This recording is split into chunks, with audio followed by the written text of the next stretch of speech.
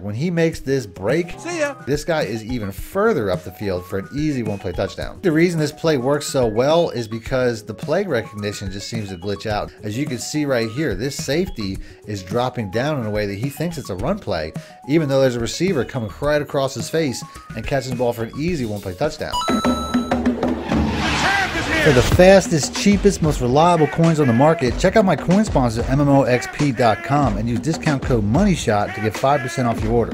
Link in the description below. Welcome back, Money Team. This is Madden Money Shot, sniffing the Madden cheese as always. Got part 2 of my Madden 24 glitch route series. This is a video series that I started last year and it was very popular, so I'm trying to do this at least once a month. And since I just dropped my brand new Philadelphia Eagles and Indianapolis Colts offensive ebooks, I'm going to choose all 5 routes that I go over today from these 2 playbooks. So as always, if you guys want to see more from this series, make sure to be a subscriber, hit the like button, let me know in the comment sections. Like I said, I will be doing this once a month. If you missed the first video, I think I put that out for my other ebooks. I think it was the Saints, Broncos, and Jets. It was kind of a combination of all 3 because it was the first one of the year. I'll have a link in the description as well as an on-screen pop-up at the end of the video, so if you want to go back and check that out. And if you guys want more help or more money plays just like this, all you have to do is check out my ebooks, links in the description or the top end comment. Just click on those links and you can download them instantly to your phone or laptop. Now in these videos, I typically like to focus on man-beating routes because those are the ones that are the most unique. And the first one I'm going to show you guys is out of the Gun Bunch Strong Nasty, and that is the Y trail. Now a lot of times I like to pick plays and routes that work well against cover 0, but this one really should work well against that as well as cover 1 hole. Cover 1 is actually one of the harder plays to hit a one-play touchdown against, and that's mostly because the safety does a pretty good job of cutting off these routes. You can always put somebody on a streak to try to pull that deep coverage safety back, but this particular play doesn't really need this adjustment. I'll show you, even with that, you can see how it doesn't work. It doesn't get across the cornerback. Nothing really works there. But the X route is actually, that can get over 1 for an easy one-play touchdown, just as long as I run it from a hash mark to the short side of the field. And now, since the safety is responsible for the entire deep center half of the field, he's not going to react as quickly when it comes to picking up this route, making it an easy and natural cover 1 one-play touchdown with no adjustments. And if we watch the route, we can see why this happens. Number 1, we have inside leverage on the cornerback, and anytime you have inside leverage this severe, you're going to beat that cornerback across the field, no matter who's in coverage, whether it's Stephon Diggs who's a superstar, it doesn't matter. As you can see, the safety is more preoccupied with just getting back and getting depth than actually cutting off the route. This route is still effective if you want to run it from a hash mark to the open side of the field, but I find it just takes a lot longer to get across. But the same way, I mean, you can see that the safety is not really reacting. It can still score a one-play touchdown. So there's something specific about this route that's making the safety ignore it, based off the fact that there are no other deep routes in the area. Next up, we're going to stick to gun formations, and I'm going to show you guys 2 plays out of the gun deuce close. The gun deuce close is probably one of the most notorious formations when it comes to glitch routes, especially when it comes to RPO plays like the RPO read flat wheel, which is the play we're going to go over next. Now I just went ahead and just chose random defense because it really doesn't matter. Now this play really has 6 options on it, but I find the only 2 you really need are the ones on the right side. So if you want to run this from a hash mark to the open side of the field, it probably makes the most sense. Now the glitch route used to be the RB route, but they kind of patched that to an extent. I mean, it still gets open against a lot of different things, but I would say it's really a combination of these 2 routes. It's pretty much every one of them will get open every single time against man or zone. You really just have to watch both of them and hit the first one you see. Like right here, it looks like we have a man coverage. That B route's going to get open every single time.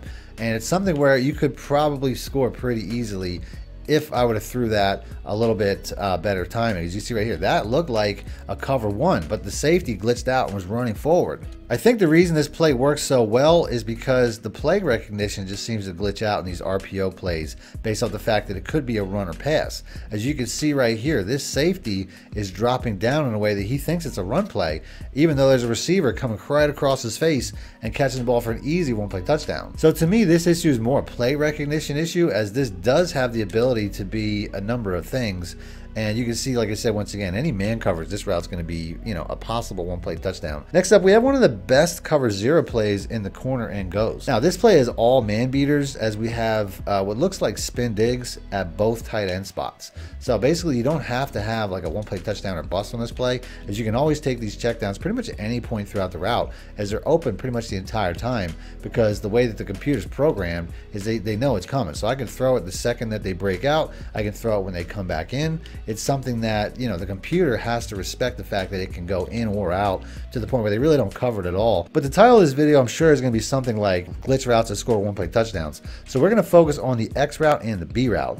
The X route really is the route for this play, as you can put him on a smart route and shorten it to the point where it makes it much more deceptive for the cornerback in coverage. For whatever reason, the B route does not really do that. As you can see, it does shorten, but it doesn't work the same way. So like I said, I'll show you them both, but the X route's really the play. As you can see here, I mean, he's gone within about 15 yards, although that was a horrible catch and run animation. When he makes this break, I mean, number one, Diggs was already biting on the out route, but based off the fact that the cornerback gets in the way, this guy is even further up the field for an easy one-play touchdown. Now, this route isn't always going to hit. This is both of these routes really are like 50-50, but you can see once again, like I said, the B route doesn't shorten the same way that the X route does, making it much less effective. But you're really watching for those cornerbacks to bite. If they don't bite, they're going to get back in time to cover that play. So you really have to watch to make sure that they bite before you make that throw. What that bite looks like is basically if he tries to cut off the outside route. As you can see right there, he's shooting to the outside, and when he turns upfield, you can see that the cornerback's still going to the outside. At this point, if he's even, he's leaving, you just have to basically lob it up. You can see the X route is very consistent. You can see we get that look once again, and it's even helped out by the fact that a lot of times the cornerback covering the tight end is going to have that issue where he gets in the way. It makes it even easier. Next up, we're going to stick to the bunch formations because I think that's why most people like these playbooks, is because it has so many bunch formations. And I'm going to move to the single back bunch. Now, this has two different plays that are very successful against man coverage, starting with the PA boot slide. Now, the route that I'm going to focus on is going to be the B route. You can see any route that breaks twice is typically going to, get open against man coverage. The A route does the exact same thing. It has two break points, making it a very easy route, especially for a check down against any man coverage.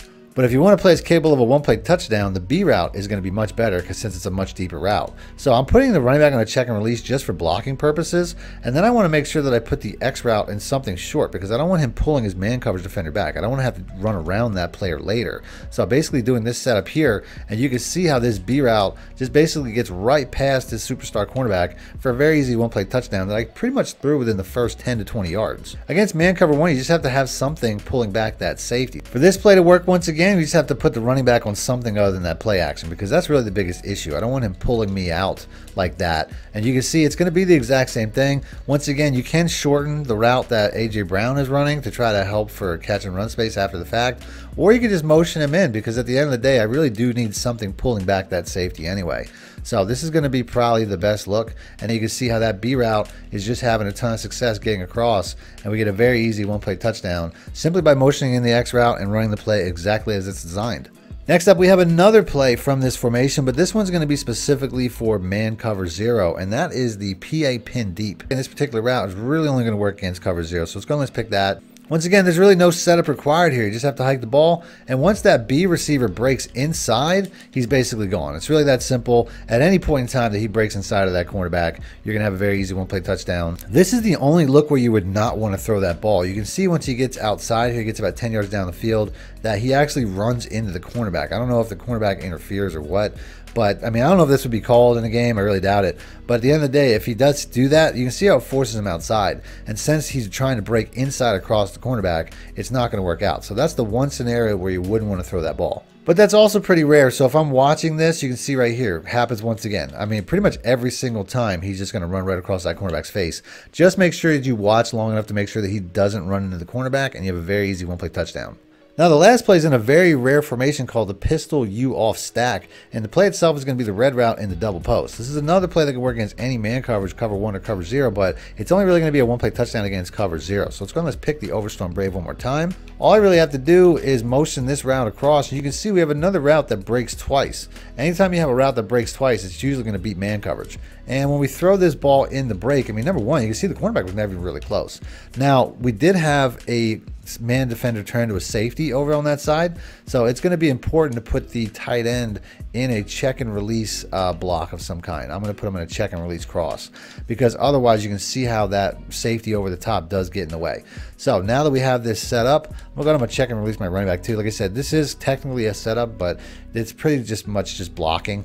And you can see how this X route is going to get wide open once again. Nothing's really going to break on that. It doesn't matter who the cornerback is. So we're going to do it one more time. We'll try to get this one play here so I can end this vid. on a proper note. There you can see we pass led up the field a little bit, and that really was the key. As we get an easy one-play touchdown catch and run, that, like I said, will be pretty instant, just as long as you make the right throw. So that's the video. If you guys want to see more videos like this, I will have the one that I made earlier last month popping up on screen. But if you want to see me continue this series, as always, please make sure to be a subscriber, hit the like button, let me know in the comment section. I'll try to continue this at least once a month. Other than that, I'll see you guys next time. Thanks for watching, man. Motion out. Need more help or just want to show your support? Then head over to my Patreon and join my team, where you can get exclusive content like ebooks and bonus plays, as well as early access to my vids and more. Link in the description below.